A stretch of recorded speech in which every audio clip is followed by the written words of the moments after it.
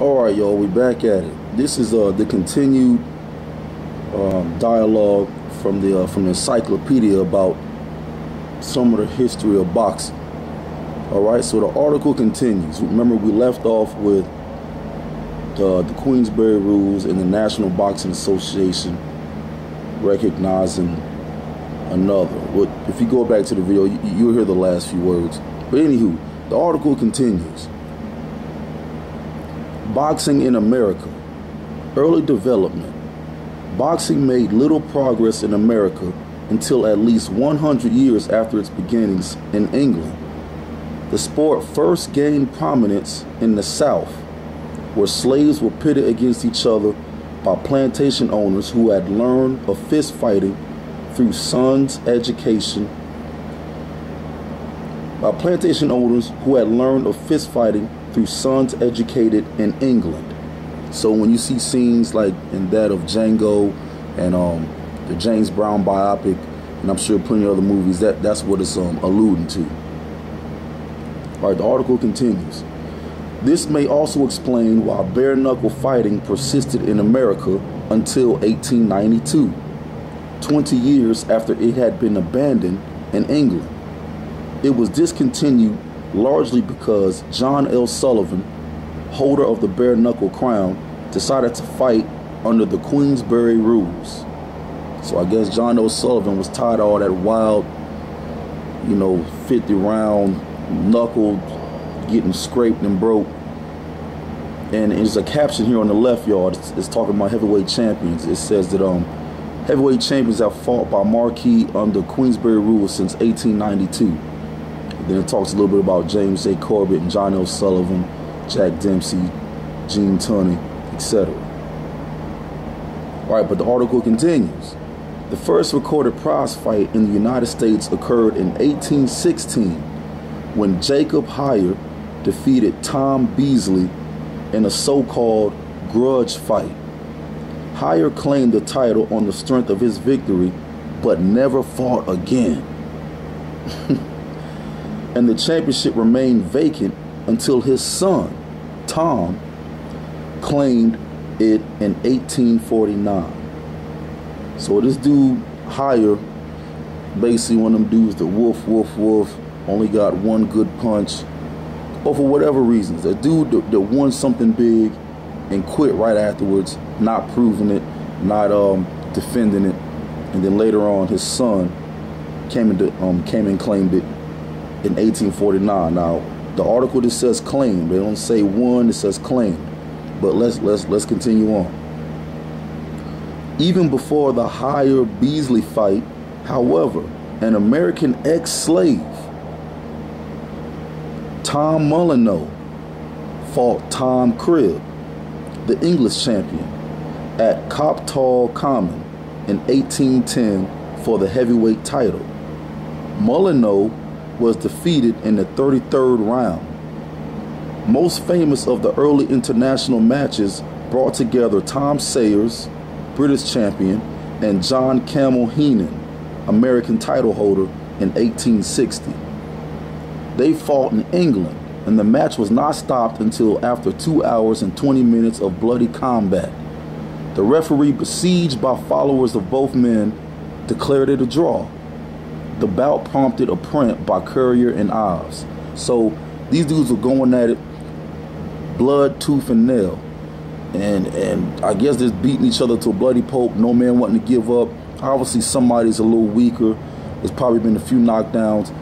But when the ref called a halt, both sides were saying that their man won. So as the article just said, what it say, besieged by followers of both men, the ref said, shoot, I don't want to see this other dude's corner after this, and I don't want to see these fans after this.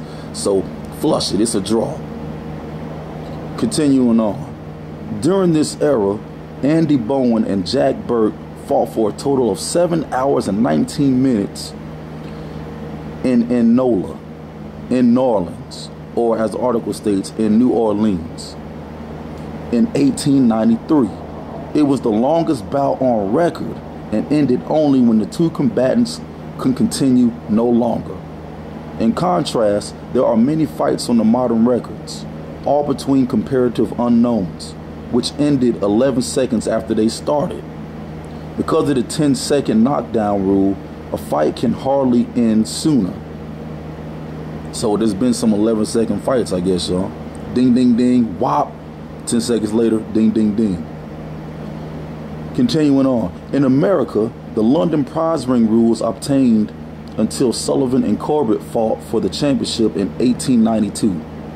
The Queensberry rules then brought order to the sport, however, and set the stage for the present-day code, which was framed by W.A. Gavin, an Englishman who had come to America after World War I in the interest of the sport.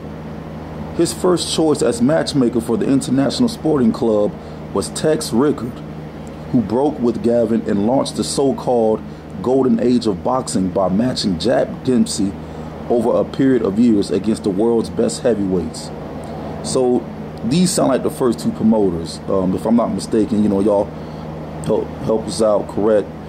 Sounds like W.A. Gavin and Tex Rickard were like the first big, Don King, Bob Arams of the boxing world in the early 1900s, late 1800s.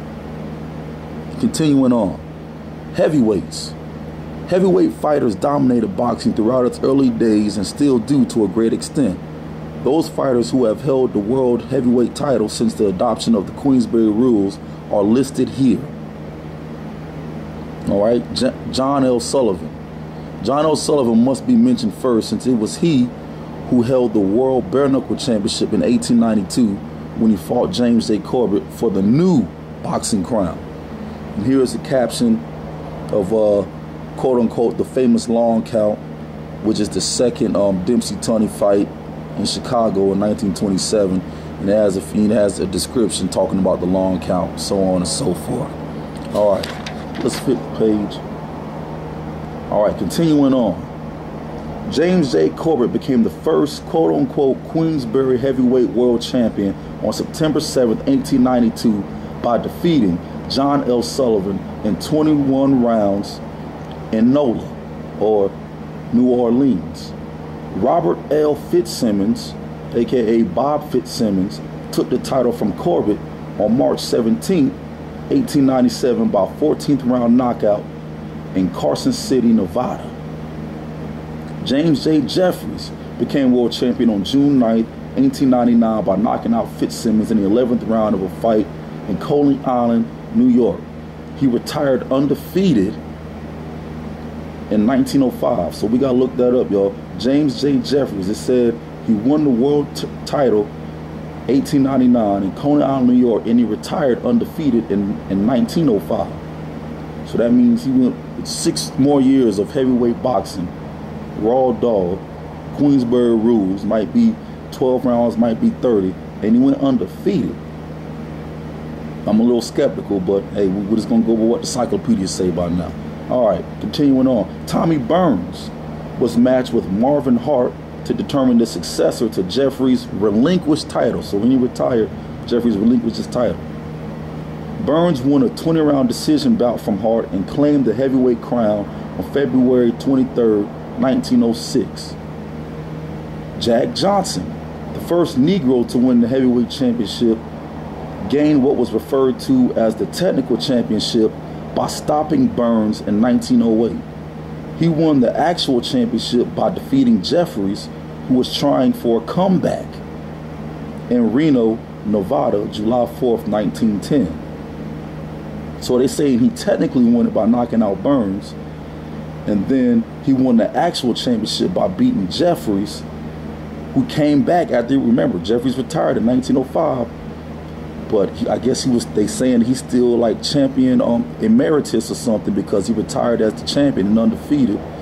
But who succeeded the belt, Tommy Burns succeeded the title, and correct me if I'm wrong, Jack Johnson beat him and was the champ, but the champion emeritus, which is Jeffries, came back and got whooped down in 1910. So I don't know if that makes Jack Johnson a double champion, or they were just trying to look for ways to thwart him, because if Jeffries would have beat Johnson, they probably would have been like, oh, the old champ came back.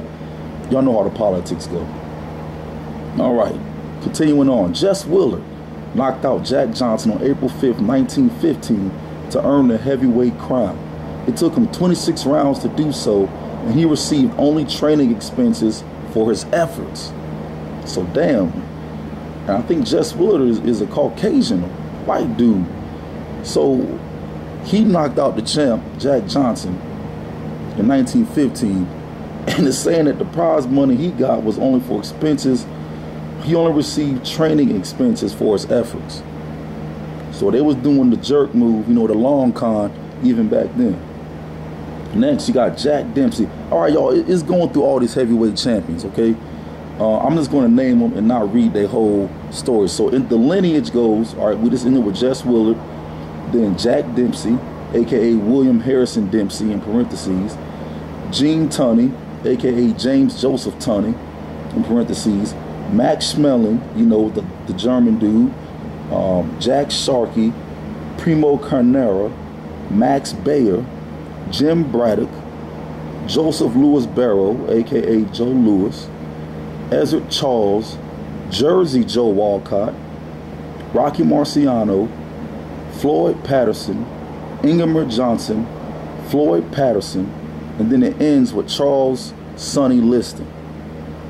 And that date that he won the title is 1962.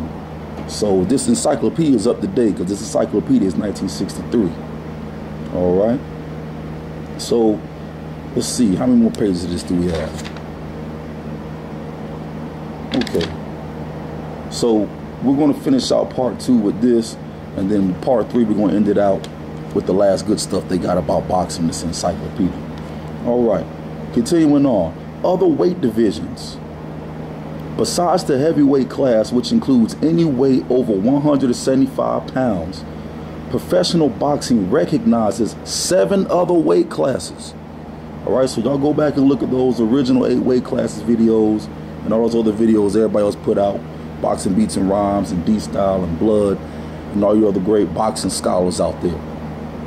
Okay, 7 other weight classes. The names and weight limits of these classes are as follows. Flyweight, 112 pounds. Bantamweight, 118 pounds. Featherweight, 126 pounds. Lightweight, 135 pounds. Welterweight, 147 pounds. Middleweight, 160 pounds. And light heavyweight, 175 pounds. So all these other weight classes you see, just another side note, 168, 140, 122, 132. These are added. These are the added codified weight classes. Those are the added catch weights.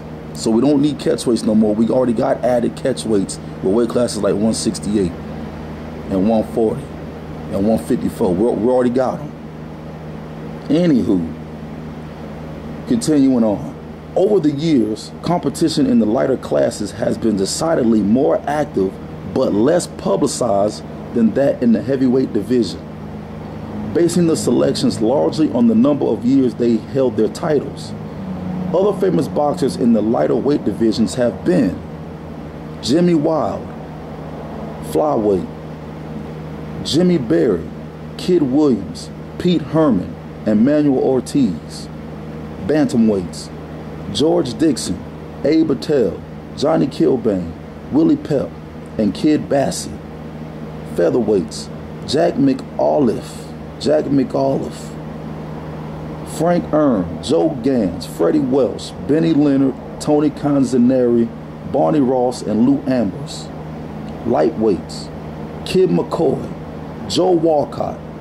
This is talking about Barbados Joe Walcott, y'all. Remember, there's 2 Joe Walcotts. This is Barbados Joe Walcott. Jack Britton, Mickey Walker, Barney Ross, and Henry Armstrong. Welterweights, Jack Dempsey, Jack Nonpareil Dempsey. There's 2 Jack Dempseys too. This is the welterweight Dempsey. Jack Nonpareil Dempsey. Bob Fitzsimmons, Stanley Ketchel, Billy Popkick, Johnny Wilson, Harry Greb. Man, Bob Fitzsimmons was a welterweight too? There might be another Bob Fitzsimmons. And mind you, y'all, some of these dudes I never heard of. I never heard of Johnny Wilson, never heard of Billy Popkick. Anyway, continuing on. Harry Greb, Mickey Walker again, Tony Zell, Carmen Basilio, and Sugar Ray Robinson. Middleweights: Philadelphia Jack O'Brien, Jack Dillon, Batlin Levinsky, Tommy Loughran, Maxie Rosenblum, Gus Lesenvich, and Archie Moore. Light heavyweights. All right, y'all, now you're going to see some of these pictures of these dudes. Some of them look goofy, some of them look crazy, some look unbelievable, some don't even look like boxers. All right? And when I was looking at them and doing the research, shout out to Talib, thanks for helping do that. A lot of these dudes were real ambiguous. Like, you look at their pictures and you see the names, their ethnicity and their race was real ambiguous. Y'all are probably looking at it now. And deeper research, a lot of these dudes, these are their stage names or their American names, so to speak, such as look back in this list, such as Johnny Wilson and Billy Popcade. You know, a lot of these dudes use, I guess, like newfound names or whatever you want to call them. You know, crossover names. You know, names to be more comfortable for the public, to be easier accepted, and all that good stuff. And a lot of fighters do that. All right, so that ends part 2, y'all. Tell us what you think. We're going to end part 3 out. And remember, y'all, this is as of 1963. So they're naming these great fighters as of 1963. All right? So that's why you only hear certain people. See, a lot of y'all probably don't know who George Dixon Little Chocolate is. A lot of you probably do. And people such as Pete Herman and Manuel Ortiz. I know we all heard of Willie Pep, Joe Gans, Freddie Welk, Benny Leonard. See, these are the great fighters as of 1963. All right? So we didn't hear Ali's name. Who else? And Ali was already the world heavyweight champion in 1960. What other names did we didn't hear? I'm trying to think. Well, we heard Greb, Walker, Sugar Ray, Armstrong. We didn't hear Fritzy Civic, welter. Well, anyway, there's a lot of greats that left out because history hasn't got to that point yet. But let me start rambling. All right, y'all, stay tuned for part 3. We love Bosa.